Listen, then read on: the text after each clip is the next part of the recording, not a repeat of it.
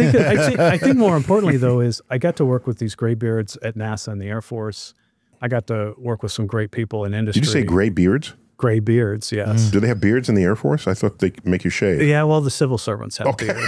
So. Okay. That's a pretty lax military if everybody's walking around with a beard. So I tried to be a very good student of those older folks that had seen a lot more things than I had in my career. So give us a minute. We don't always have engineers on the show. It's mostly scientists. And for what it's worth, anytime people say to me, oh, you guys are doing great things in space, I say, look, we know what we want to do, but we don't know how to build the stuff. There are engineers who you never come interview who enabled the James Webb Space Telescope, who enabled the Hubble telescope.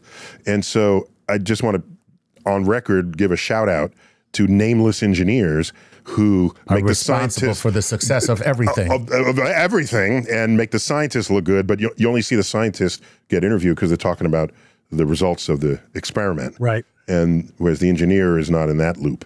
So I think that's awesome that you're doing that. And two, that's the best part of my job is like, I know engineers that got degrees that never really became engineers because they never got to actually experience an idea that you actually have to go build and it needs to work. And then I work with people every day, some of which that don't understand that engineering is sometimes an art form because you don't know all the things.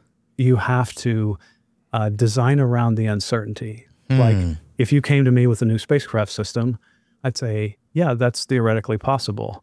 Now let's go see what we can actually build